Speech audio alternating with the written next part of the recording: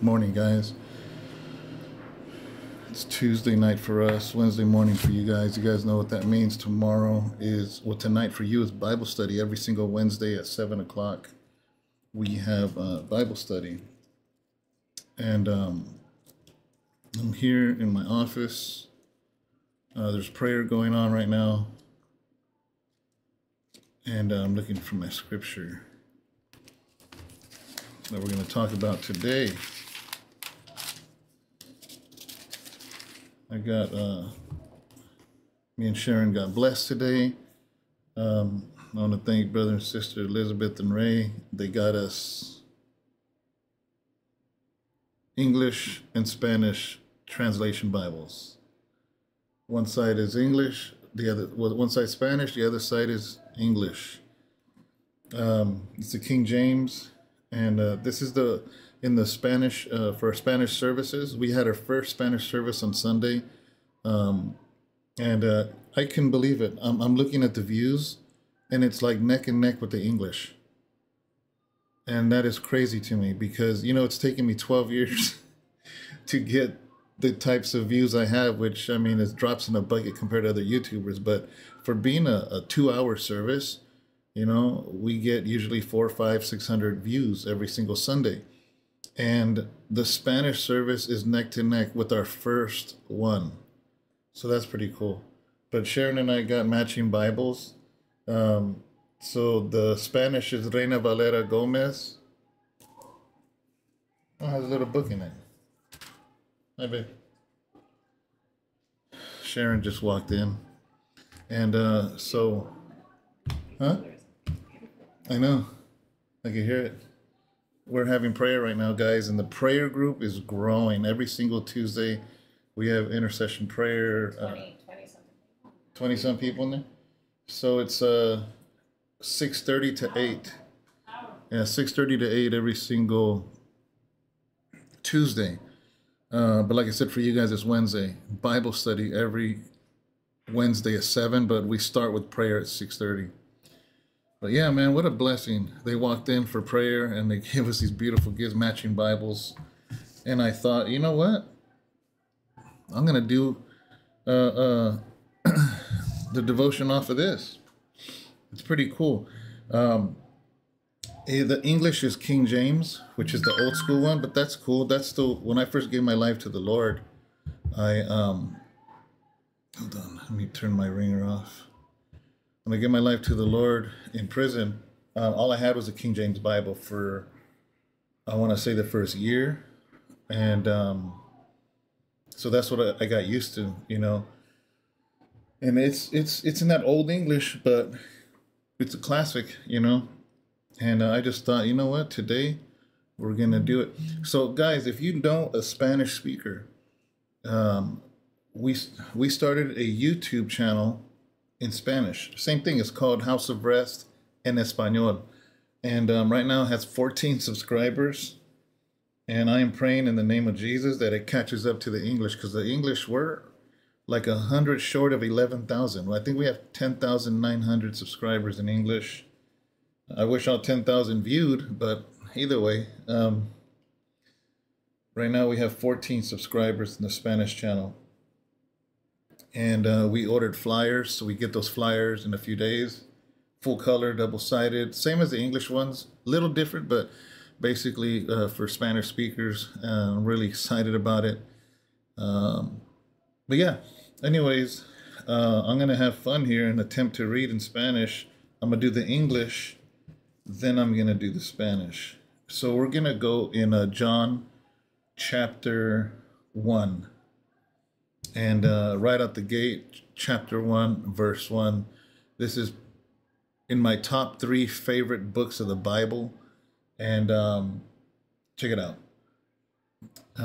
It says, in the beginning was the Word, and the Word was with God, and the Word was God. The same was in the beginning with God. All things were made by him, and without him was not anything made that was made. In him was life, and the life was the light of men. And the light shineth in darkness, and the darkness comprehended it not. So verse 1 through 5. And again, I'm going to attempt this. It says, Evangelio de Juan, capítulo 1. En el principio era el verbo, y el verbo era con Dios, y el verbo era Dios. Este era en el principio con Dios. Todas las cosas por él fueron hechas, y sin él nada de lo que ha sido hecho fue hecho. En él estaba la vida, y la vida era la luz de los hombres. Y la luz en las tinieblas resplandece, mas las tinieblas no la comprendieron. Okay, that's 1 through 5. Hey, not bad. So what I want to talk about is this. It's crazy because it seems like outside of Christianity, I'm just like, there's no way people are that ignorant or in denial, because people will say, whether it's Muslims, whether it's Jehovah's Witness, whatever it is, will say nowhere in the Bible does it say that Jesus is God. And I'm just like, I understand the Jehovah's Witness because their Bibles have been changed. I know. Jehovah's Witnesses are convinced that our Bibles are changed. But I mean, it's a really easy, quick study to see what the original Greek says. It's not that hard. But basically, look what it says. Just in the chapter 1, verse 1. It says, in the beginning was the Word. All right? So let's say in the beginning, let's say this is the Word. In the beginning was the Word, and the Word was with God, right? So that's what confuses people. So it sounds like it's talking about two people, but this is interesting, right? Hi. Are you by yourself? Oh. Huh? Oh, okay.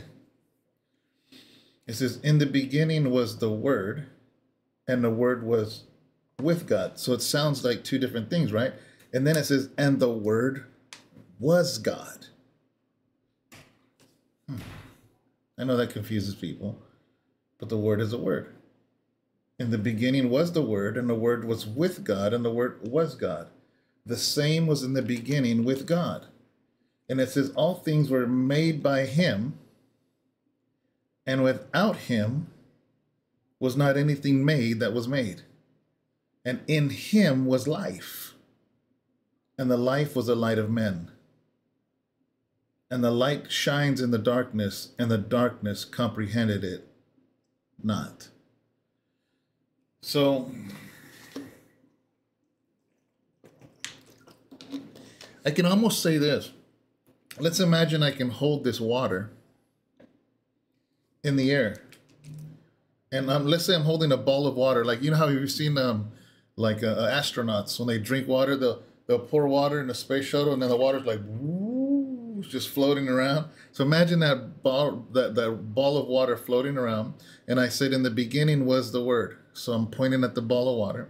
And the Word was with God. And the Word was God. So let's say I funneled that water and pushed it in here. So all of a sudden, this water in this bottle, it's the same thing. So now it's in here.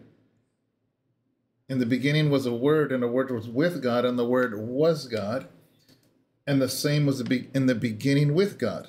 And all things, now it's talking about this as one. All things were made by him, and without him, now I'm pointing at the whole bottle and the fluid inside of it. All things were made by him, and without him was not anything made that was made, and in him was life. Right? This water, you will die without 3 days of water. I believe it's 3 days. Or not too long after 3 days, you'll die. So technically, we can say water's life. It says, in him was life, and the life was the light of men, and the light shines in the darkness, and the darkness does not comprehend it. It doesn't understand it.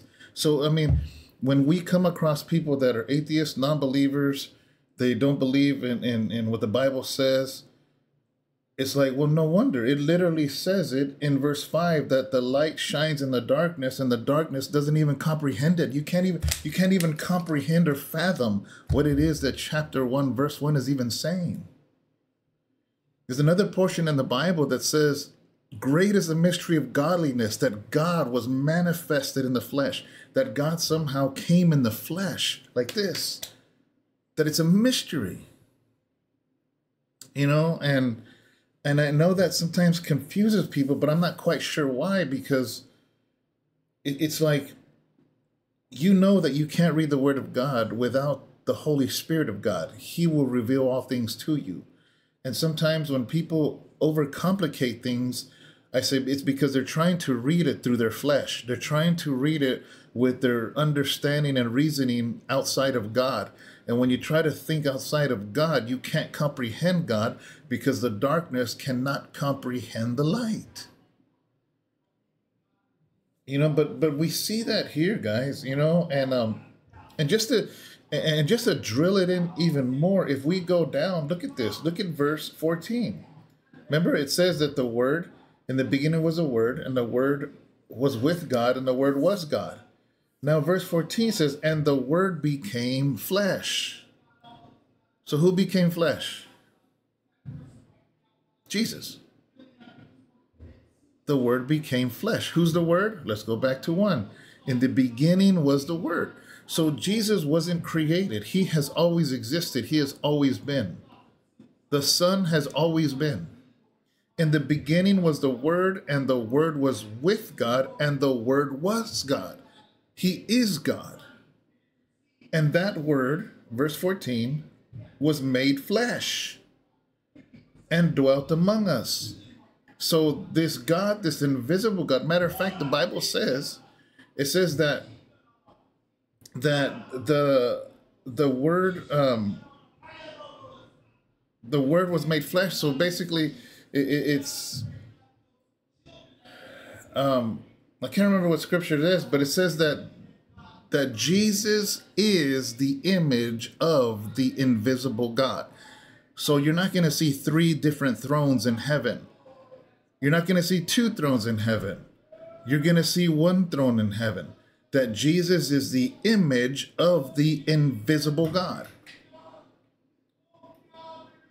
And the Word was made flesh and dwelt among us. And we beheld his glory, the glory as of the only begotten of the Father, full of grace and truth. You know, another thing that a lot of times people say, well, Jesus was a great teacher and that's it. Or he was a great prophet. And I would say this. So if he was such a great teacher, by what crime was he put to death? What was so blasphemous about being a great teacher? If Jesus supposedly never claimed to be God. You know why he was put to death, right? Because the Jewish rulers hated the fact that he proclaimed to be God, which is grounds for execution. They killed him, not because he was a great teacher. They killed him because of the proclamation of who he said he was. And we have to always keep that in mind, guys. There's no way around it.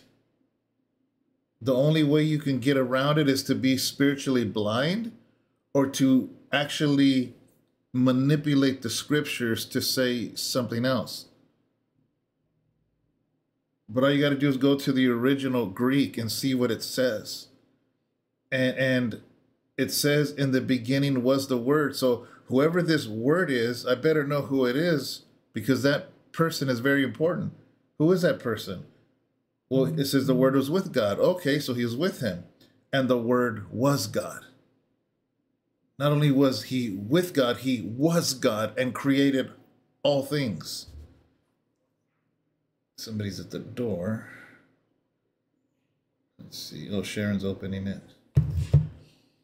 So we have to keep that in mind when we read the word. That's why it's important that we pray before we read the scriptures. We have to know that, or else we will not comprehend that. And but yeah, guys, to be a Christian is to believe in the deity of Christ. You can't just get away with saying he's a great teacher. You can't just get away by saying he's just he was a great rabbi. Because no great rabbi or no great teacher would ever proclaim to be God. If a rabbi or a teacher claimed to be God, that was blasphemy. That person would be a false teacher unless it was God.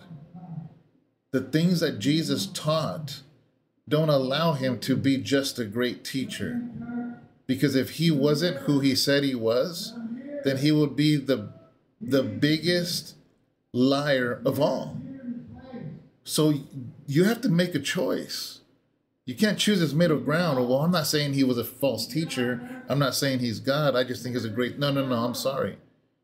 It's going to be one or the other. He's either a lunatic or he's the master and creator of all things. There's no middle ground. And you got to solidify and anchor that down. And if he is God, which he is, what does that mean to those who reject him? You don't want to be in that position, my friend. That's not a good place to be. So,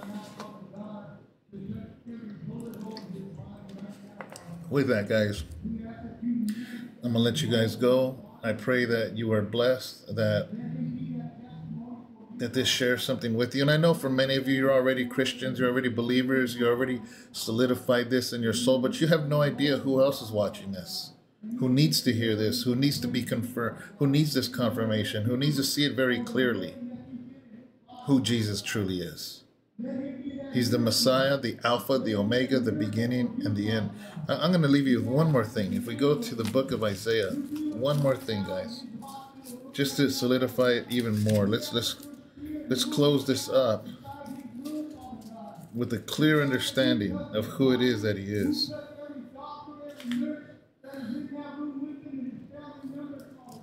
Okay.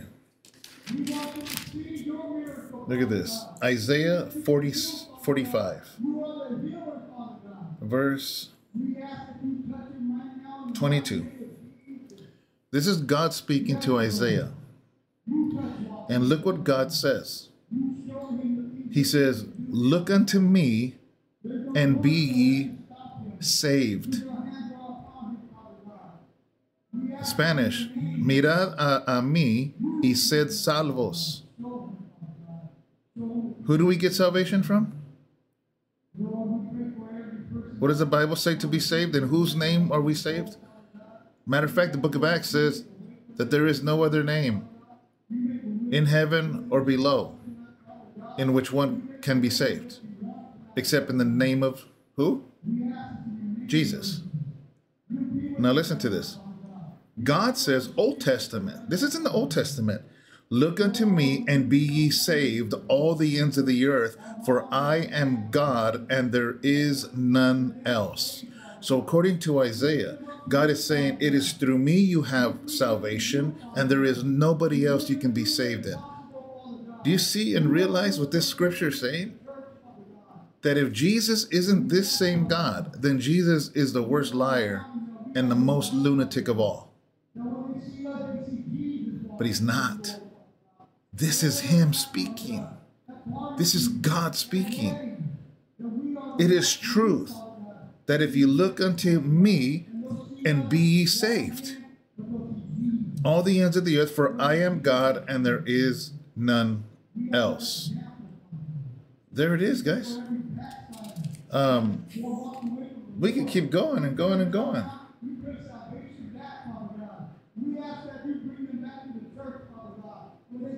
I don't know. There's just a lot, guys. I'm going to get stuck if we keep going on. But anyways, Hopefully this gives you a little bit of something to look at. You really want to trip out? Read Isaiah 44, Isaiah 45, Isaiah 46. And you tell me what you think. It's right there. Let me see, verse 8. Here's one. Chapter 44. Verse 6. Thus says the Lord, the King of Israel, and his Redeemer, the Lord of hosts. I am the first and I am the last, and beside me there is no God. In Spanish. Así dice Jehová, el Rey de Israel, y su Redentor, Jehová de los ejércitos. Yo soy el primero, y yo soy el postrero, y fuera de mí no hay Dios. He says, outside of me there is no God. I'm the first and the last. That sounds interesting, right? Nobody would ever dare say that but God. Right? He says, I'm the first and the last. Interesting. Look in the book of Revelation. Look what Jesus says to the Apostle John in the Revelation. Oops. Interesting.